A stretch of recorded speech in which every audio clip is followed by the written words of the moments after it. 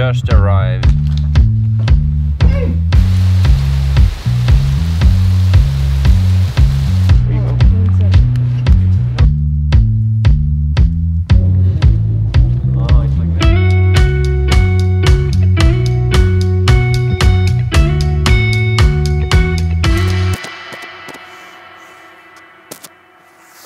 Okay.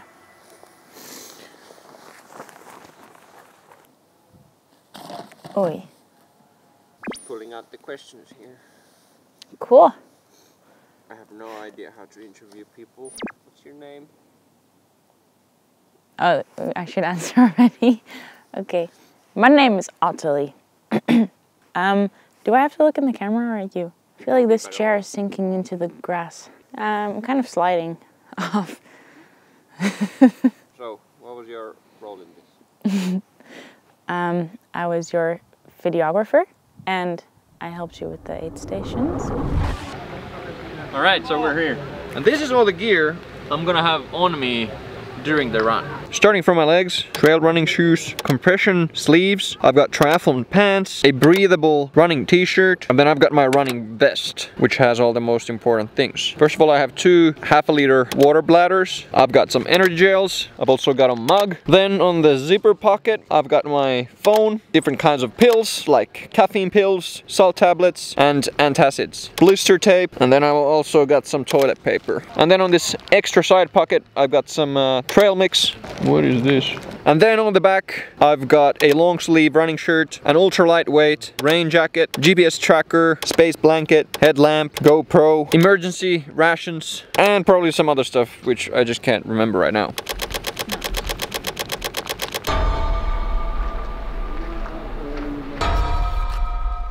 He's guiding us to the starting line, because we don't know where it is.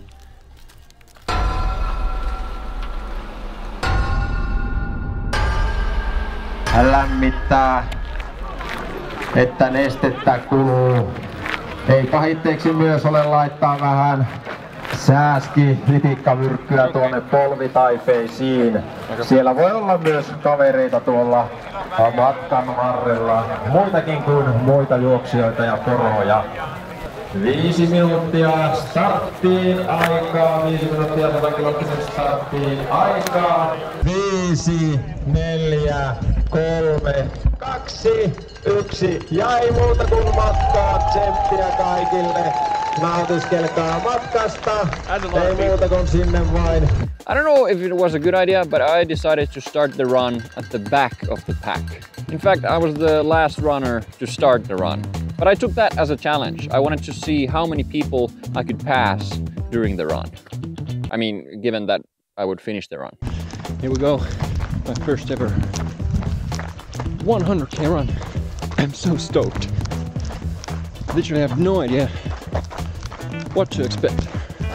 The very first thing I learned about ultra distance running is that there's a lot of walking. I think it's a common misconception that you run throughout the event. In reality, if you're not one of the front pack runners, you're most likely going to be walking a large part of the event, especially if it's super hilly, like it was in this case. And we sure walked a lot for the first 10k. If you look at the GPS tracking of the event, you can see that after like 45 minutes, there were maybe 30 runners running in the front. And then you had the remaining 200 runners jammed up in a queue.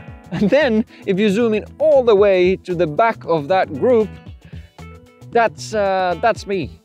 That's me trying to desperately make my way to the front of the group.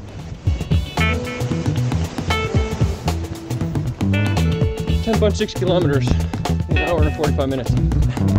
On just now, I'm able to actually run.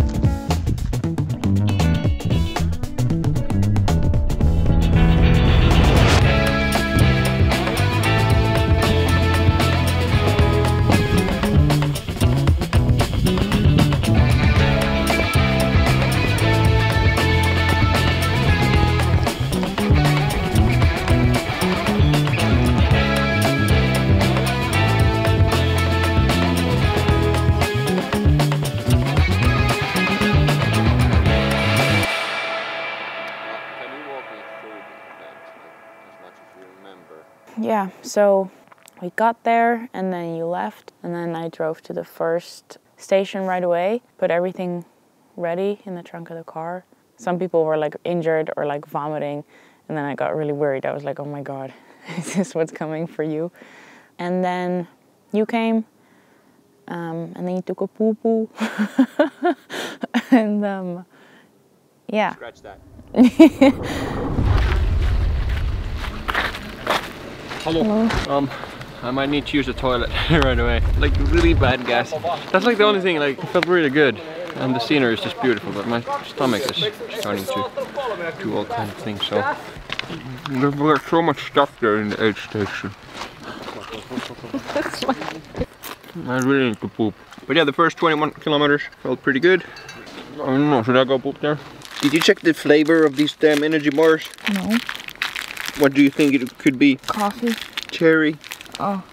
Oops. Oops, I hate cherry. The next major thing I learned is that long endurance events are not so much about moving fast, they're about never slowing down. I mean, I had pushed hard before the first aid station to pass as many people as I possibly could, but all that was quickly wasted because I was so slow at the aid station. And again, if you look at the GPS track, 7 people passed me at the aid station. 7 people passed me because I was taking a dump. And after that first aid station, I faced a real problem. God damn it. My stomach is just a major problem at the moment.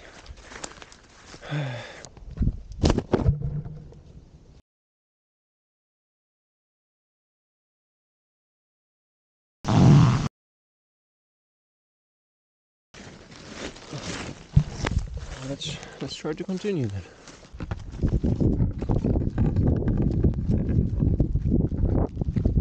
Okay, so now I think it's best if I take it a bit easier for a while, because I've read that, I mean, diarrhea is something that can literally just stop your race. It can get so bad that you can't continue.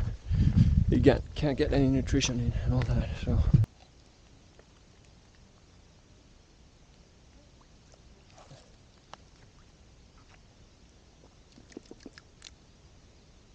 That's really good.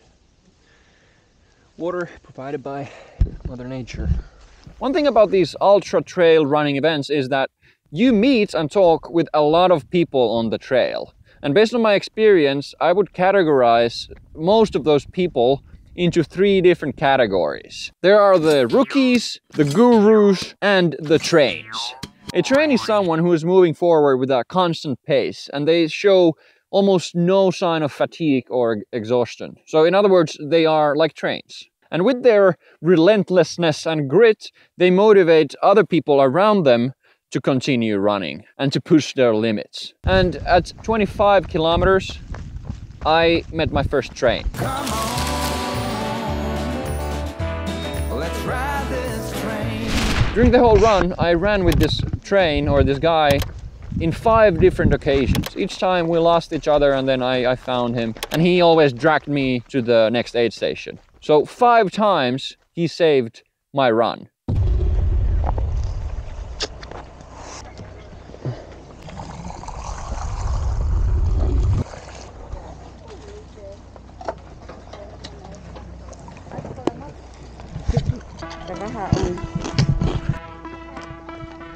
Time to go again.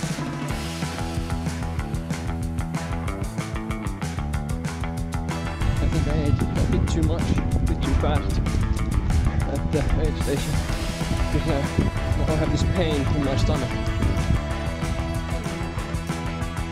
I'm only walking slowly, but my heart rate is still like 165.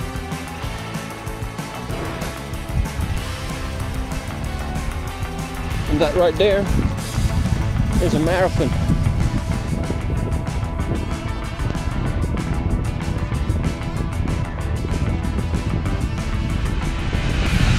I just have the most surreal feeling, because I've been awake all night, but I don't feel tired anymore. And it's like 6:30 a.m. I think it's just, you know, so incredible what your body can do.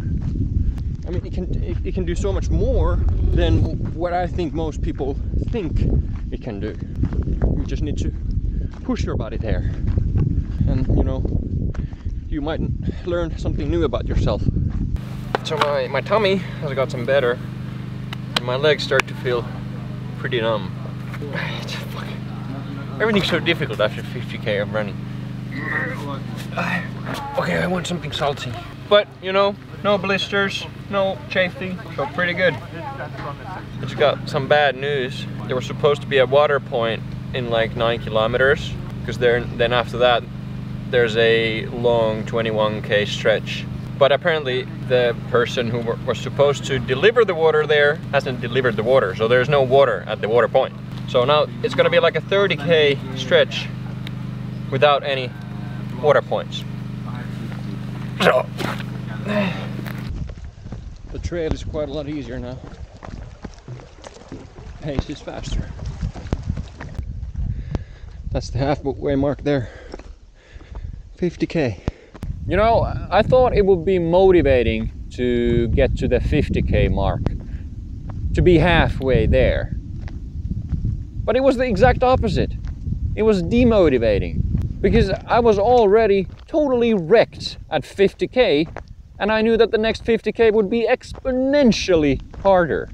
So the mantra, every step now is closer to the finish line than to the start line, it just didn't work at all for me. So apparently there was a miscommunication, and there is water here, so that's good news. At around 55 kilometers, I met two other guys, and I would now categorize them as the rookie and the guru. A rookie in this context is simply someone who might have done some running in the past, but they've never actually done an ultra distance run. And what I found out is that if you are a rookie like I was, finding another rookie to run with can be really motivating, because they're going through the same struggles and same emotions as you, and at least for me it was just reassuring to know that I wasn't the only one feeling bad at that moment. And then we have the guru. A guru, of course, is someone who has a lot of experience in these ultra distance events, and they have a wealth of knowledge about ultra distance events, and they share that knowledge.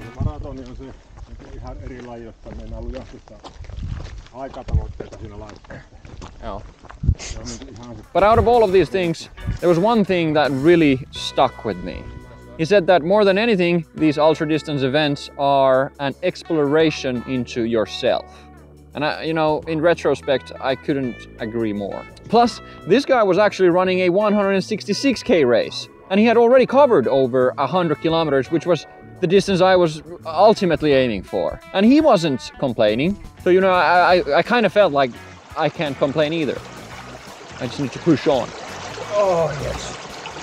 Whew. 9 hours and 51 minutes behind. So I just rolled my ankle. Oh.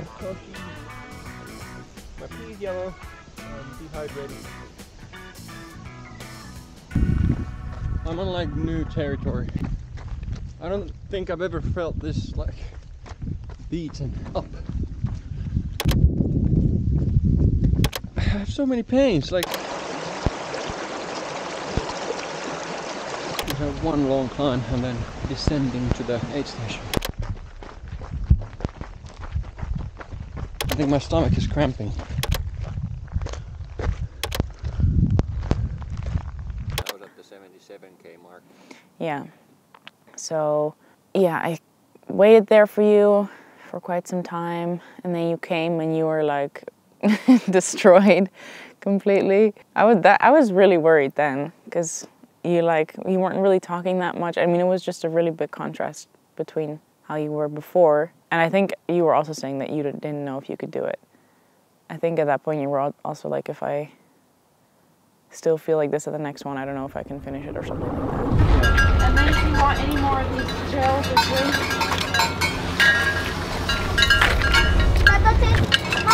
Oh my god. How you doing? I'm so broken.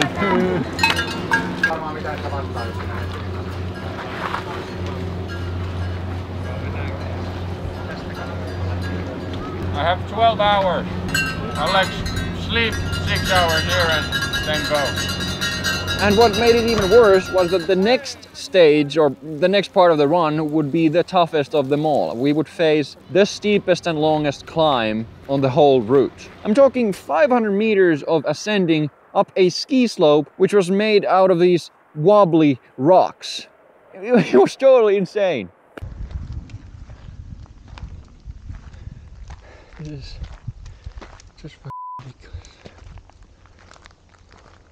I mean, to this day, I'm not really sure what made me continue after that aid station, what pushed me forward. But the fact that I did somehow continue after that aid station just taught me a key point. And it's that even when your body is totally broken and your body is shutting down, your mind can still take you a lot further. This is the final stretch. Oh my god, I'm gonna faint. Shit. There's just like no doubt. This is the hardest thing I've ever done.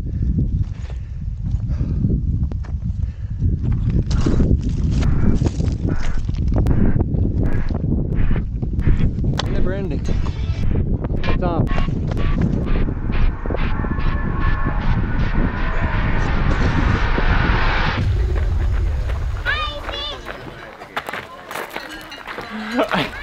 Feeling better?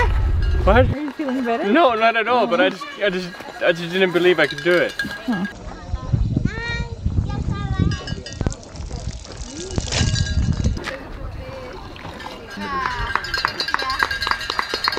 Fuck.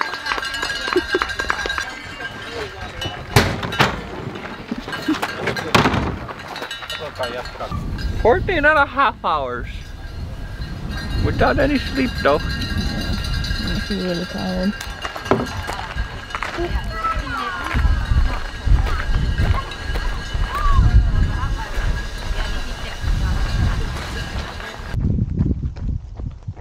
I just keep eating way too much at each aid station, and then I can't run because my stomach hurts. Yeah, I don't think that's gonna hold.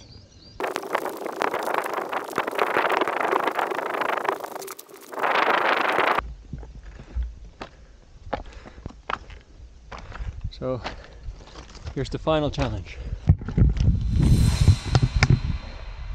Climbing up this thing. I just keep thinking about what that one guru told me, that long endurance events are explorations into yourself. Because that's so true. When you go past those low points, which are inevitable in these long endurance events, you learn something new about you, about your body, and about your behavior. And you would never have learned those things had you not pushed yourself to the absolute limit. I can honestly say that even though I was certain that I would finish the 100k run, I never knew how much suffering it would require and that I could actually manage and push through that suffering. That's it. Toughest part done. It's kind of like you live in this box that supposedly sets your limits. And then you attend one of these really tough events and you finish the event and then you notice that, oh my goodness, the box is a lot bigger than you thought and that your limits are somewhere way further and that there are way more opportunities for you out there. That's how I felt about this 100k run. And the beauty of all of this is that now that I've had this experience, I can always bring it to mind and use it to motivate myself if I'm going through something tough. I can use it to remind myself that I can go further than I think, and even if I feel like I can't continue, it's just not true. There's more in me. So, you know, it's my first cookie in the jar. Ja se on Jonne Tiili, joka tulee maaliin.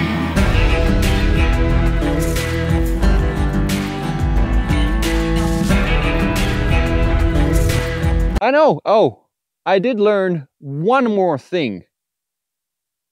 After 17 hours of running, Coca-Cola tastes pretty good.